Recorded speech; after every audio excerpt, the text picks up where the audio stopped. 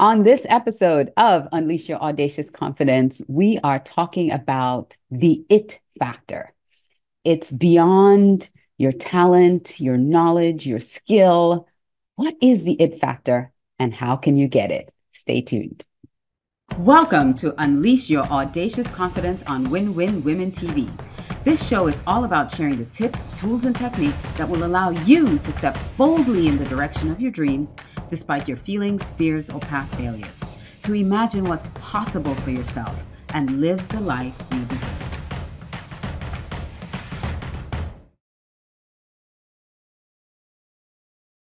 Well, welcome to this episode of Unleash Your Audacious Confidence here on Win-Win Women TV. I'm your host, Alicia Couri. And on today's show, we're going to be tackling confidence, the it factor. Have you ever heard that before? Like, this one has it and that one doesn't have it. You know, sometimes when you watch some of these reality talent competition shows, like the singing competition shows or talent competition shows, and sometimes the judges will say that this person has it, and sometimes they'll say, you know, they have talent, but something was just missing. Like, they didn't have that it factor. So let's talk a little bit about the it factor. But before we dive into the content today, I want to encourage you to go to winwinwomen.com. Check it out. There are so many different show hosts there that are providing just a wealth of information and knowledge and just things that you can action on. And I just want to encourage you to go check out the other show hosts on winwinwomen.com. It's really a place of community for women by women. All right. Now, I'm going to share some simple steps for you, some simple things that you can do and you can start doing.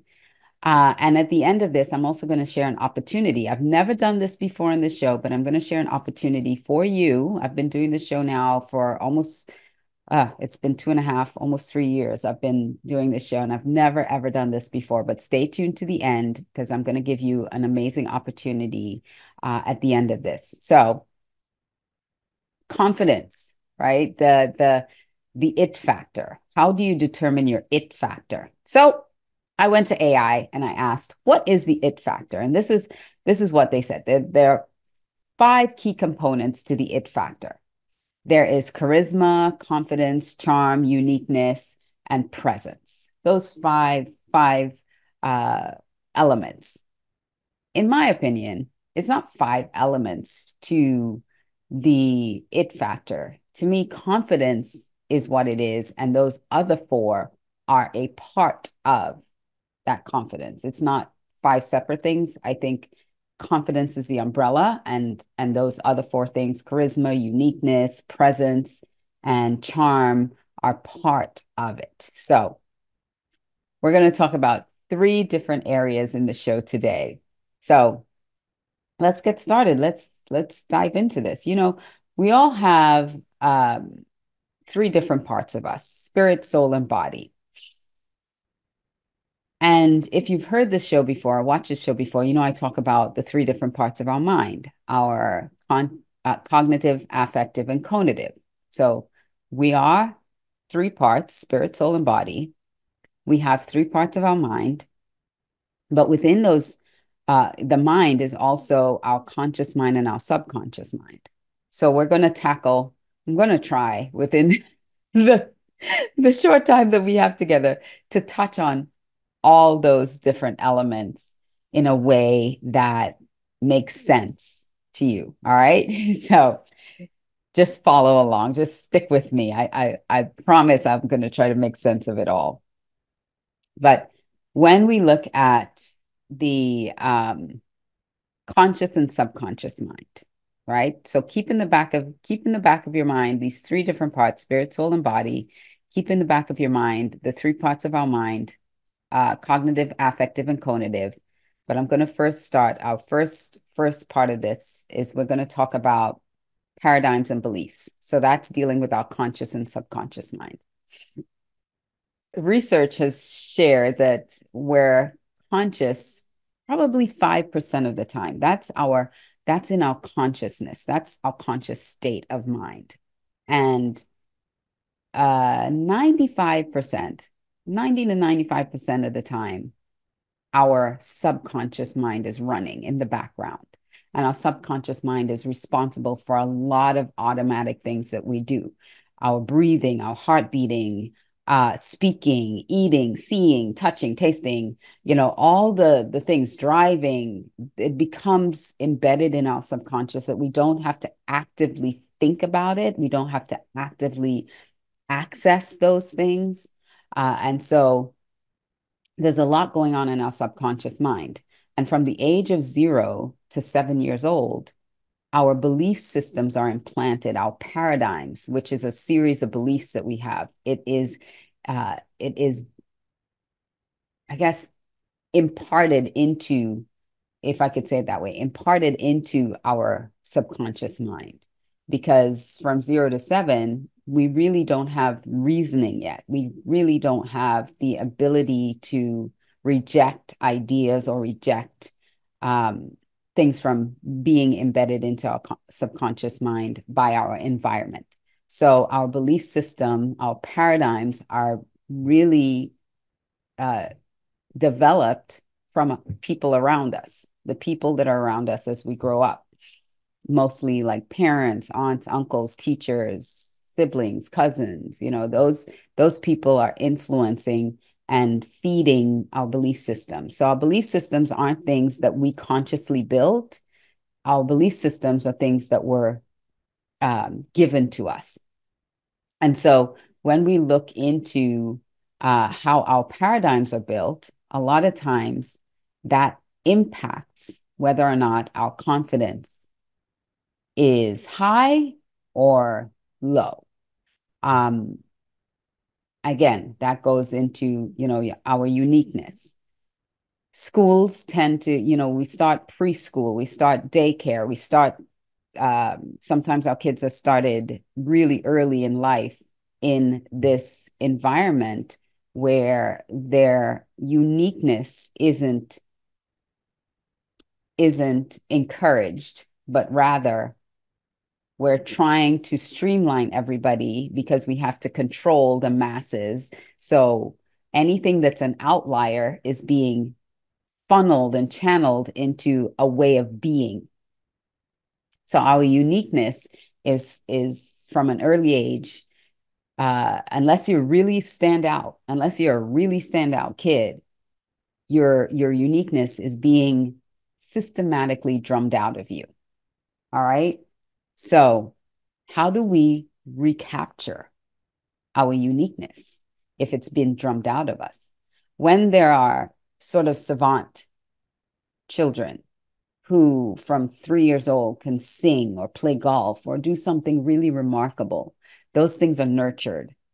But if those talents and those gifts and those uniqueness, those unique qualities aren't recognized as for what they are, really, they're not recognized as a gift or a talent, then it's the idea is that you're not supposed to be that way. That's not a way of being.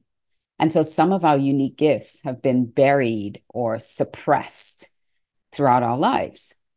And this is where this second part comes in. So we need to, number one, examine our paradigms and beliefs. And then the second part comes in where we're talking about what is the truth about us. And again, I'm referring it to our it factor, our, charisma, our charm, our uniqueness, our presence that embody our confidence. Where does that come from? So I was listening to Bob Proctor. I don't know if you've ever heard of him before, but you should check it out. And I was listening to his audiobook the other day, and he said something very powerful in it. And I just want to make sure I get the title of the book correct for you. So I'm pulling it up on Audible right now. It says, Change Your Paradigm, Change Your Life. That's it. I didn't want to botch the name of the book, so I want to make sure I got that right. So I was listening to this audiobook, Change Your Paradigms, Change Your Life by Dr. Bob Proctor. And he said this that was so profound. he said that the only places to get the truth, there are only two places to get the truth. Number one is theology, and number two is science. I was like, wow, that's right. And science these days is proving that God exists. It's proving the fact that there is a creator that created all of us. So if we look at theology, not religion, if we look at the foundation of theology, and we can find ourselves, we can find who we are in that, then we can use science to really discover our uniqueness and how we were designed, because each of us were designed uniquely. And we can use science to identify and quantify and qualify those unique qualities in each one of us. And this is why I believe I'm so passionate. When he said that, it really spoke to me, because I'm so passionate about brain science, about individuals understanding themselves from that perspective. But I also have a degree in theology. Not a lot of people know that. I have a degree in theology. And so when he said that, I was like, what?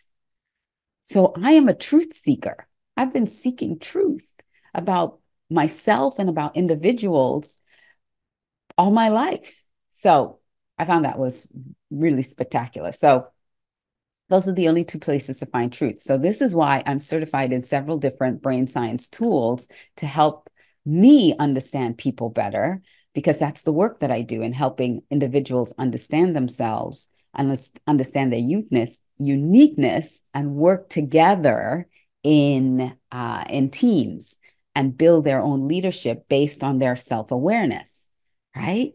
And your confidence comes from knowing the first step in the 7 steps to audacious confidence. If you've read my book, if you've read that ebook, or if you haven't, go to alicia360.com, and under free gift, you can download that free gift of the 7 secrets to audacious confidence.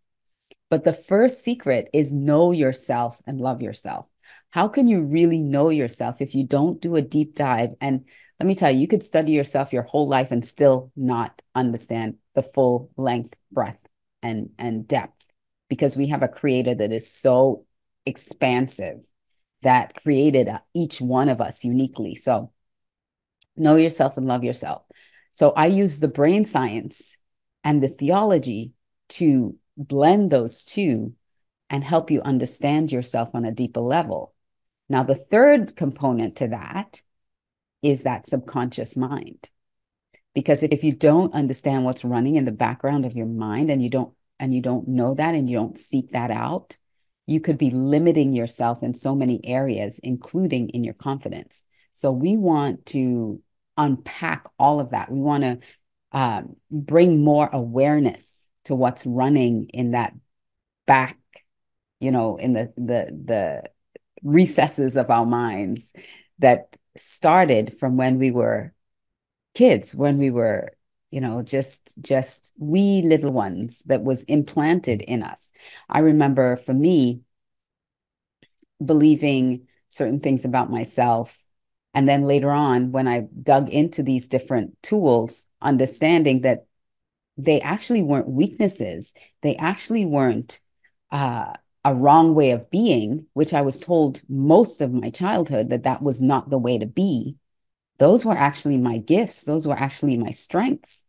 And I'll break some of those down for you in a minute, but I just want to get to the third thing. Actually, I'll break it down in the third thing, because discovering your it factor really lies in the peeling back the layers and understanding of what's happening in your subconscious, understanding the science of your brain and how you were created.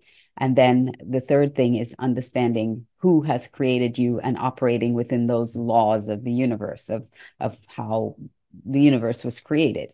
So the third part of discovering your it factor is really about learning more about yourself. And I like to say it this way: imagining, like, Zoom keeps raising my hand for me. Imagining what it would look like, using our imagination to imagine what it would look like if I was the most confident version of myself. What does that actually look like? And that taps into actually the sixth of the seven steps. Secrets, sorry, six of the seven secrets. So go check out the book, Alicia360.com, a number six, where you can imagine what that looks like, right? So the way to imagine what that looks like is to understand your zone of genius.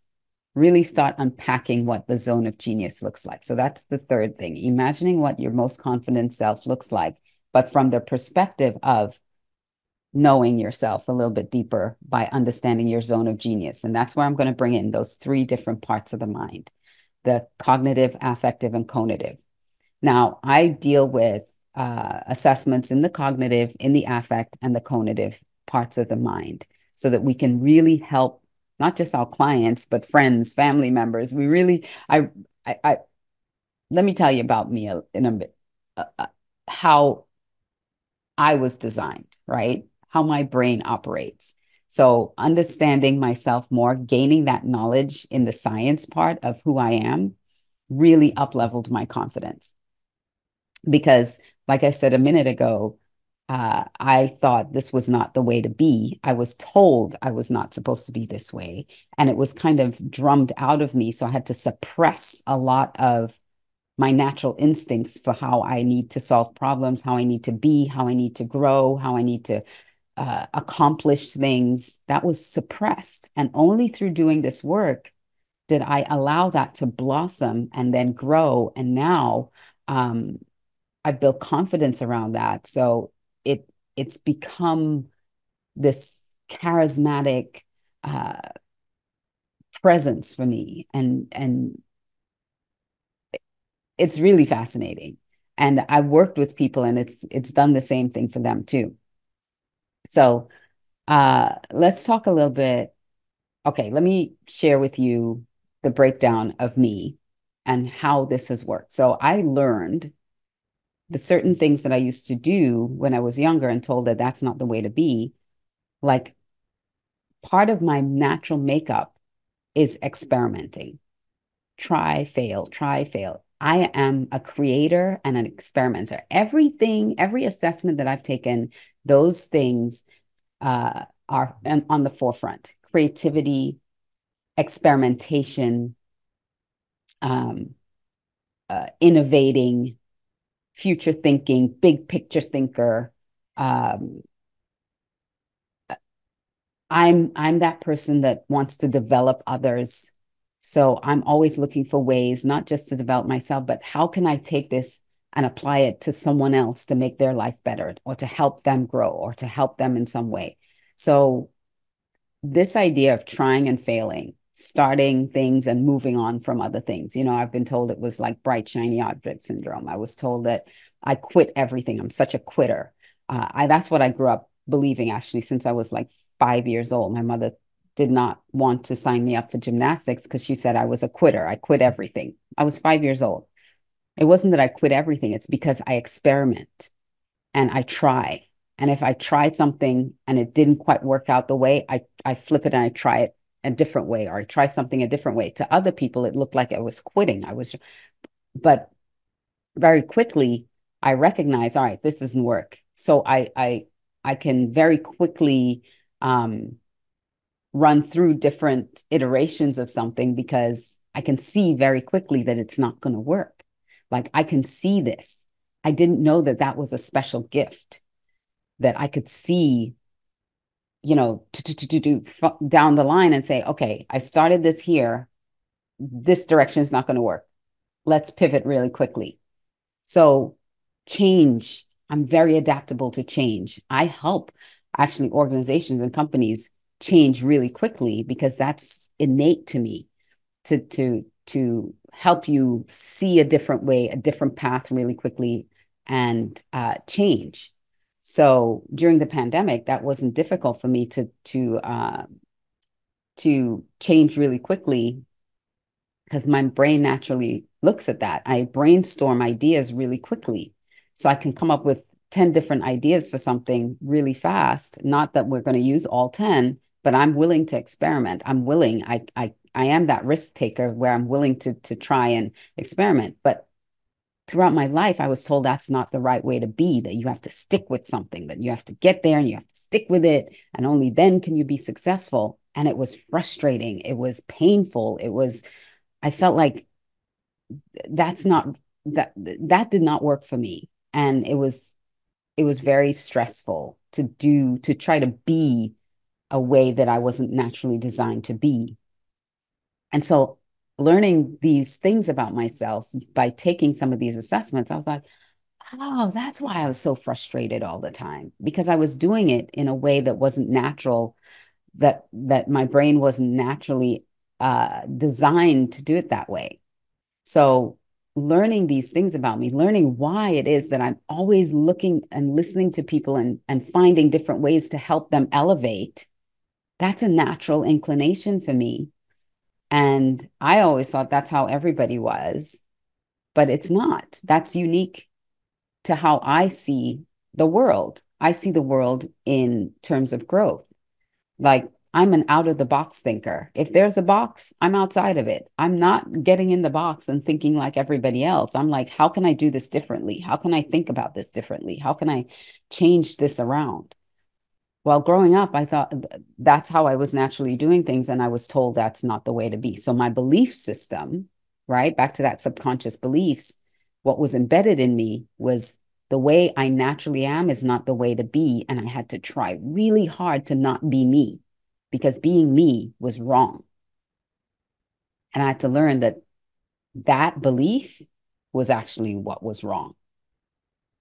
So I'm I'm running out of time on this. So I hope you understand that. So the three different areas that I want you to look at and focus on is, number one, you have to like re-examine your beliefs about yourself and what things are holding you back, right? Because those things you have to let it bubble up to the surface so it gets to your conscious mind. So if you do something, you're like, why did I do that? Why did I do it that way? Let those things bubble up to the surface and start questioning them and asking yourself, why are you doing things a certain way, especially if it feels uncomfortable, if it doesn't feel natural to you. The second thing is you have to investigate through the truth, the areas of truth, science and theology. What does the theology say about me? What does science say about me? Build self-awareness about that. And that's going to help, number one, that's going to help you really identify those strengths, those unique qualities that position you to be more confident in yourself. And then the third thing is, imagine what it would look like if you were confident by understanding your zone of genius. When you look at different entertainers, and I want to say like Michael Jackson and Diana Ross, naturally, they're very shy people. And I don't like the word shy, but they're introverted people. They don't like speaking out in public. They don't like being in public. But you get them on the stage, you get them in their element, their charisma, their charm, their presence, their unique abilities shine bright.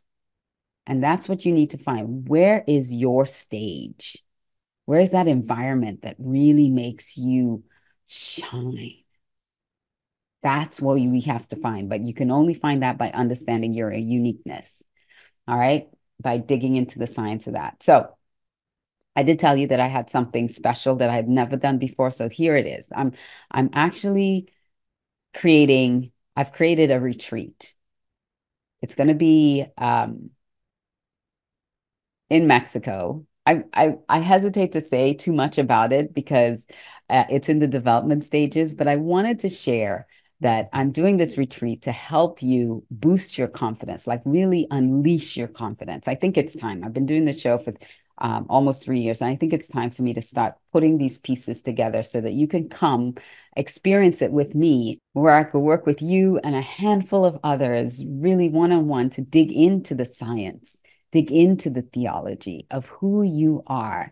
find your uniqueness, find your zone of genius, and allow you to unleash your audacious confidence. So if you want to know more about that and you want to join me, if you really want to join me on this, go to alicia360.com, go under contact me, like my contact area, and send me a WhatsApp. Doesn't matter where you are in the world, send me a WhatsApp message. I'm only taking a small group of people. Send me a WhatsApp message and say, I'm interested in the retreat. And I'll be happy to get on a call with you. Like I said, we're in the development stages of it, get a little bit more information from you and share a little bit more about it with you. But I'm really excited to do it. It's going to be closer to the fourth quarter of this year. Dates aren't solidified yet, but I'm really excited to do this because I think this work really will speak to the core of who I am in helping to develop others, helping to bring out your unique ability to see you shine and glow. Um, that's what I was put on this earth to do, to really build others up. And I want to take the knowledge and the skill that I've really experienced and learned. I have all these different tools that I've learned and impart it to you so that you can find your it factor and you can shine brighter than you ever thought possible. All right. So with that, I'm just going to encourage you to do one thing to be bold and to be brave and step out with audacious confidence. Until next time, this is Alicia Couri saying bye for now, and I'll see you on another episode of Unleash Your Audacious Confidence here on Win Win Women TV.